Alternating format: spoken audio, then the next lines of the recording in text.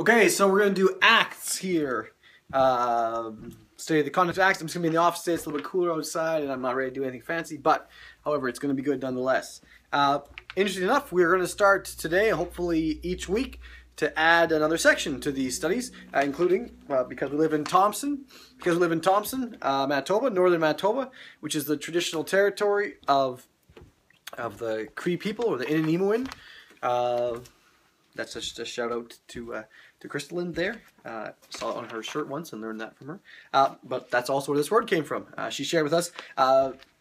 Cree is a language of word construction as opposed to sentence construction, or maybe as well as, if I want to put it that way.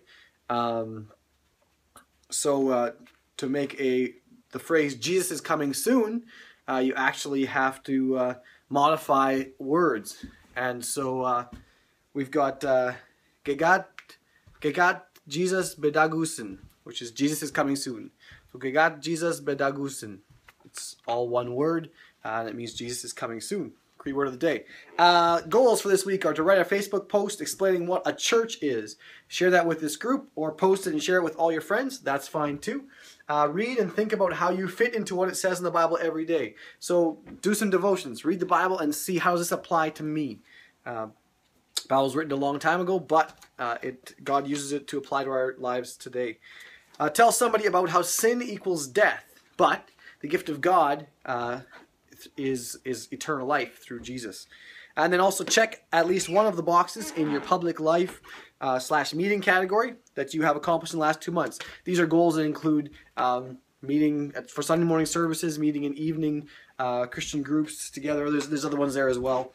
Some outreach ministry opportunities. All right, let's go to Acts. The name of the book Acts comes from the ancient Greek word praxis, referring to activity engaged in by free men. So this was not actions that were done by slaves, nor was it actions done by kings commanding a whole nation, or queens or judges or whoever's. It was specifically referring to the activity engaged in by free men. And thus the acts of the followers of Jesus is a good way to describe what the name means. Some people use the phrase the Acts of the Apostles, but it's actually more than that. Not just apostles are writing books not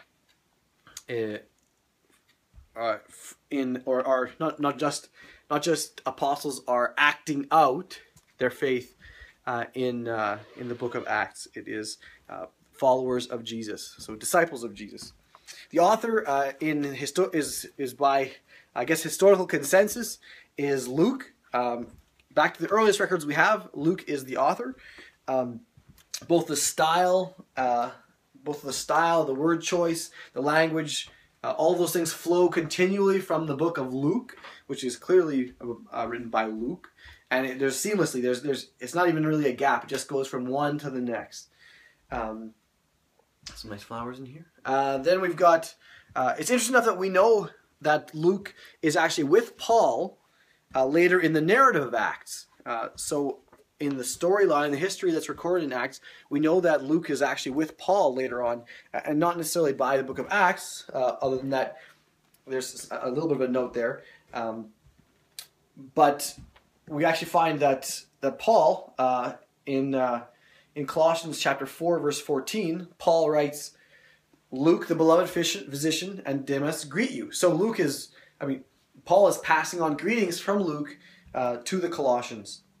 And the writer of Acts changes his style a little bit, and he starts saying we and us instead of he and them. And one example is in Acts chapter 16, verse 10.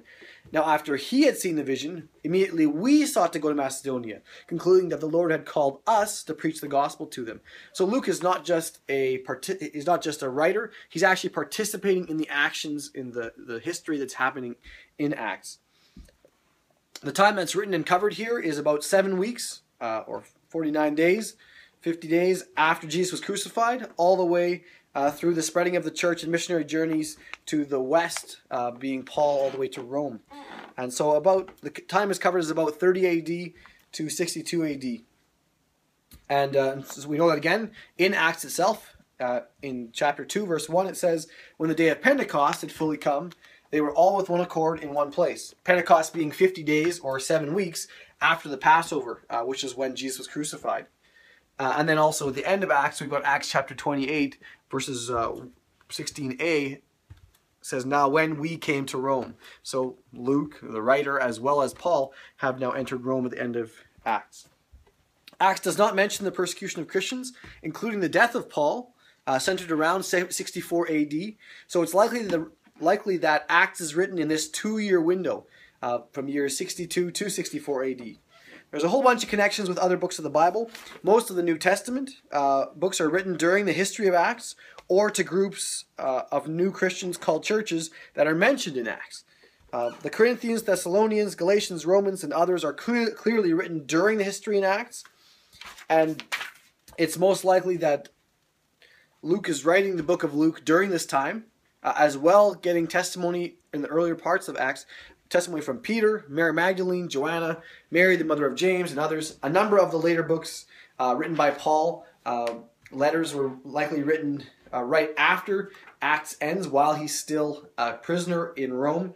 And we find references to that in books like Philippians, chapter 1, verses 12 to 14, where it says, "But I want you to know, brethren, that the things which happened to me have actually turned out for the furtherance of the gospel, so that it has become evident to the whole palace guard and to all the rest that my chains are in Christ.